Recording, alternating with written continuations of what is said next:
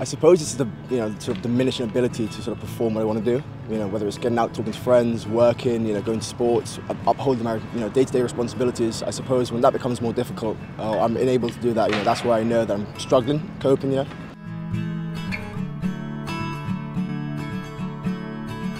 I suppose it's jumping to conclusions or speaking down to sort of issues that I might have that they may not understand or they might not have been through. So perhaps it's quite difficult for them to sort of engage with me.